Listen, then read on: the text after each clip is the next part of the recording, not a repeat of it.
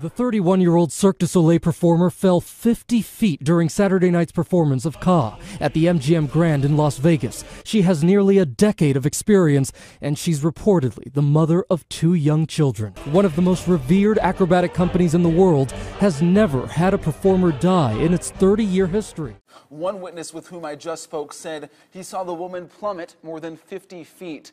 This is some file video of Ka. Audience members took to social media over the last 24 hours, expressing their shock at what they had seen. They say the performance continued for a few moments after the fall. Then they say they saw everyone on stage freeze in place for several minutes before a recording played, letting the audience know the rest of the show would be canceled and that refunds would be made available. A spokesperson for Cirque said Guyard, who's in her early 30s, debuted with the original cast of Ka when it opened at MGM back in 2006. And in a statement, Cirque du Soleil's founder, Guy Laliberté, said he is, quote, heartbroken and completely devastated by what happened. And Victoria, we learned late this evening that additional performances of Ka will be suspended indefinitely.